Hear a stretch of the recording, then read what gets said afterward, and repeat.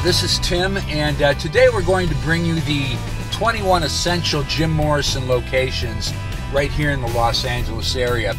And we've set this tour up in a geographically linear fashion. We're going to be hitting 3 distinct areas: Santa Monica, Venice, West Hollywood, and finally Laurel Canyon. So without further ado, let's find a parking spot and start right here at the Santa Monica Pier. The Santa Monica Pier is an LA landmark by any stretch, but it is also an important location for a lot of Doors and Jim Morrison history. Many of the Doors photos by Henry Diltz were taken right here under the pier, as well as it being a place that a younger Jim spent hours hanging out and crafting poetry, among them the lyrics to The End. About a quarter-mile down from the pier is the very stretch of beach where in 1965 Jim Morrison had a chance meeting with former UCLA film schoolmate Ray Manzarek. As legend has it, Morrison sang Ray a couple of songs and they decided to form a band. Another school of thought is that Morrison knew exactly what he was doing and made himself conspicuous on the beach where he knew Ray, who was already in a successful band, lived near, so he could get the desired result. Either way, rock history was made here on that day. So just a stone's throw from the beach is Fraser Avenue, right in the Ocean Park section of Santa Monica. Behind the house and over the garage was Ray and his future wife Dorothy's tiny apartment. In 1965, shortly after they met on the beach, Jim moved in with them. And by the way, how cool were Ray and his wife? Morrison was poor and basically homeless at the time. They obviously had a lot of faith in Jim Morrison. Virtually around the block at what is now this storefront was Olivia's Soul Kitchen. This is where Morrison and other struggling UCLA art students would gather to scrounge a meal and talk music and poetry. Jim loved it here and was always the last to leave, and it inspired the lyric, "Let me sleep all night in your soul kitchen." So continuing south just off Oceanfront Walk, we come to the Ellison Suite Hotel here in Venice. It still looks much the same as it did in 1965 when Jim often stayed here in room 205 with his girlfriend Pamela Curson. In 2015, when it was being renovated, Pam's diary was found hidden in the room. As legend has it, a poor and penniless Jim Morrison spent a summer squatting on the rooftop of this Venice Beach apartment building. Here Morrison wrote his first serious poetry, some of which would be turned into Doors songs like Moonlight Drive and Summer's Almost Gone.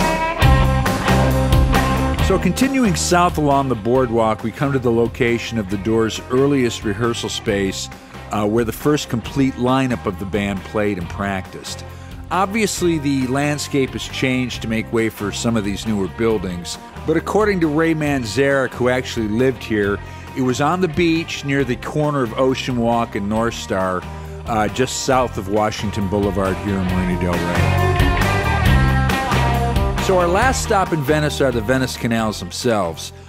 This was a part of LA that the Doors hung out in often, and since we're in the area, it's just a really cool neighborhood to experience. By the way, if you'd like to see more of some of these old Venice haunts, there's a terrific video called Ray Manzarek in Venice, and we'll leave a link down below. All right, we've got about a 30-minute drive through the west side of Los Angeles to reach our destination in West Hollywood.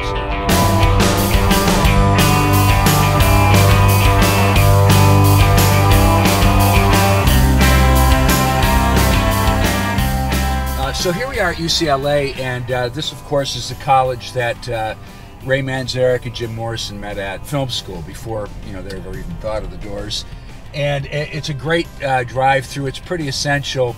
And if you have the time, even if you can park and walk around, it's a really cool walk, a really cool way to spend an hour. So we're going to continue on. The next stop is Sunset Boulevard and the Whiskey A Go.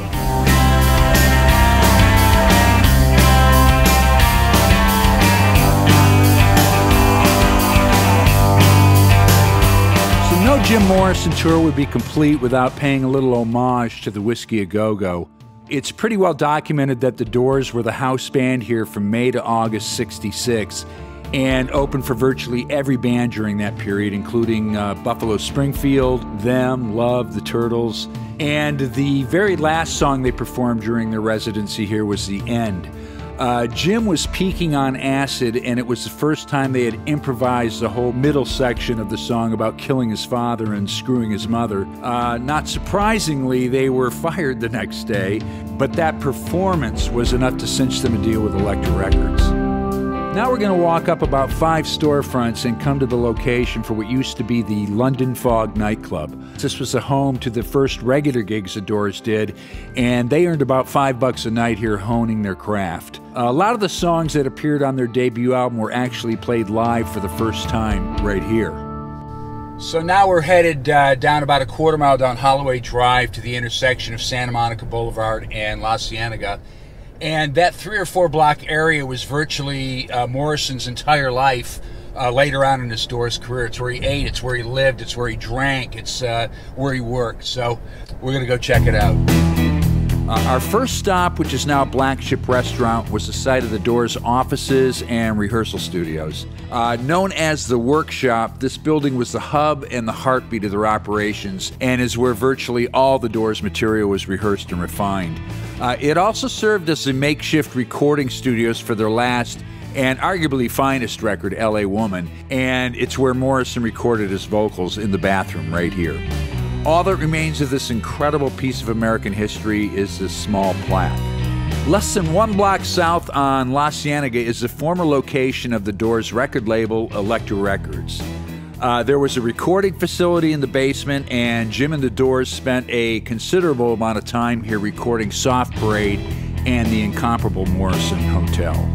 Directly across the street was the location of Pamela Creson's Themis Boutique. It was an ultra-hip clothing store, but it also, and probably mainly, served as a hangout for Pam and Jim's friends. Up the stairs is the former location of the Highway offices, the movie Jim produced and starred in and was never released. It eventually became part of the wonderful Doors documentary, When You're Strange.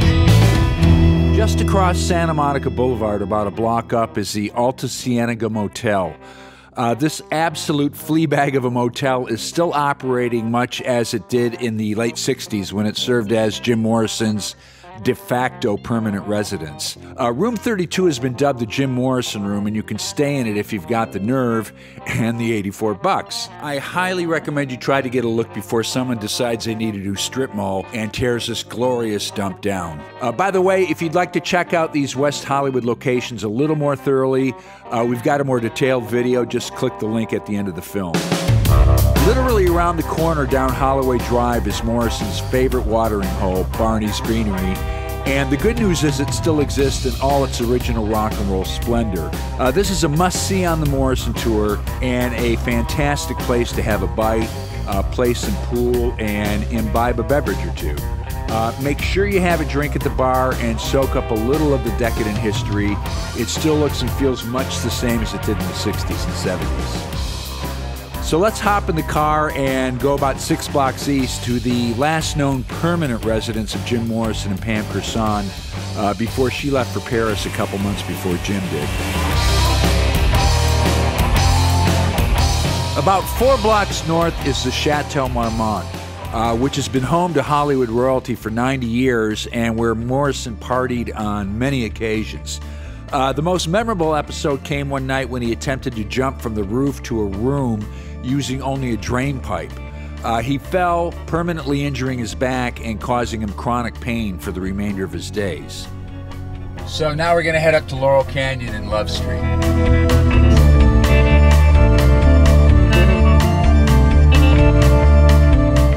This is the circa 1967 shared Laurel Canyon house of Jim and Pamela that the Doors made famous with the song Love Street. Right next door to the famous Canyon Country Store, this corner was and still is the absolute hub and heartbeat of all Laurel Canyon.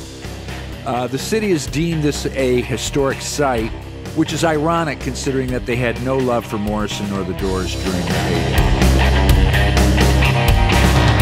Back on the road and up Laurel Canyon to Lookout Mountain Drive, almost all the way up at the top, and we come to this fairly obscure little house. Robbie Krieger and John Densmore were roommates after their debut album hit, and Jim spent a lot of time here working on songs with them as their on-again, off-again roommate. There's a great story about this house. Robbie Krieger had come up with some music for a song, so Jim decided to take a walk to find some inspiration.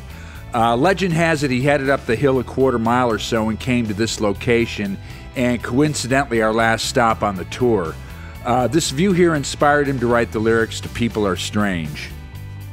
So here we are at the top of Lookout Mountain, and I think this is a great place to wind up the journey with the real LA woman beneath us in all her splendor.